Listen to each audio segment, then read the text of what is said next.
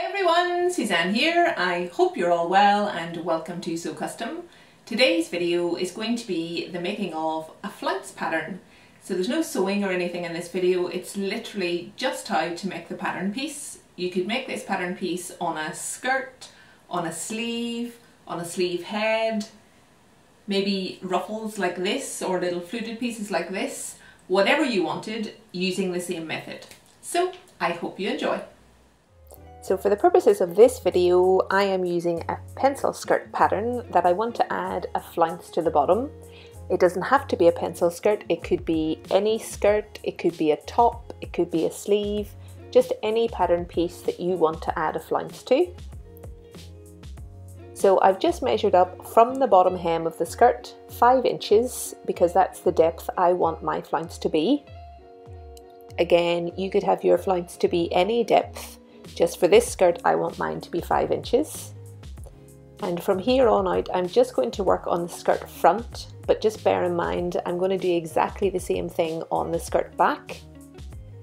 So I measured up my 5 inches, drew a line straight across, and then separated the flounce from the skirt piece itself, added 1 centimeter seam allowance to the bottom of the skirt, and that's me finished with the top part of that skirt for now.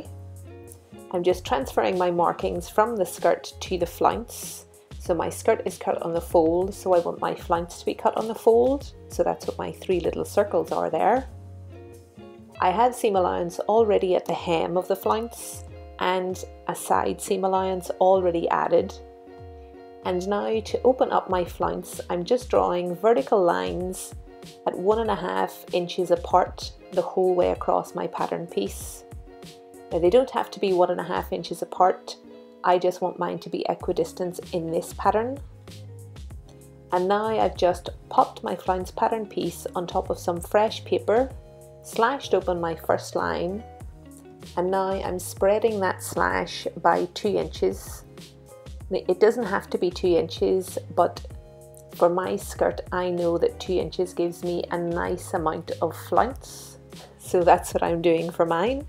You could do yours 4 inches apart if you wanted, it's down to personal preference really. So I've slashed open my line, I've spread my 2 inches, and then I've stuck down my pattern piece.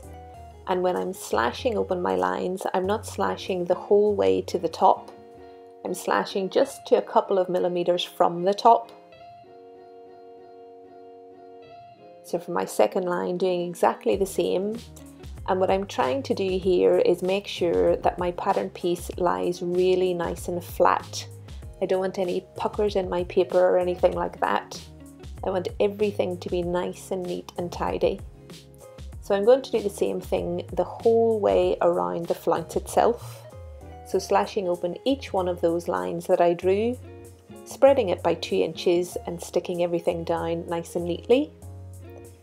And I've just rounded off that top edge. At each of those points I have a little jagged piece, and I don't want any jagged pieces in my pattern, so just rounding those off. And I don't have any seam allowance at the top edge of the flounce just yet, so I'm popping in a 1 centimeter seam allowance here. And then I'm just drawing a line at the edge of my pattern piece, both top and bottom, just so that you guys can see a little bit better. And the very last thing I want to do to complete my flounce is to just round off the bottom edge. I'm using my hip curve to do it here, but it's not necessary to have a hip curve to do this. You could do this freehand if you wanted. The main thing to remember is just to make sure that the bottom line is nicely curved and it joins up each of the slash lines. So really that's all there is to it. So I'm just cutting out my final pattern piece. I'm going to label it, and that's really it done. You could trace this piece off on a fresh piece of paper so that everything is nice and flat, but I'm happy enough with mine to be like this. And I'm just showing here what the final pattern piece looks like for the entire skirt. So I've got my skirt front and back, I've got seam allowance the whole way around. Same thing for the flounce skirt and front and back, seam allowance the whole way around.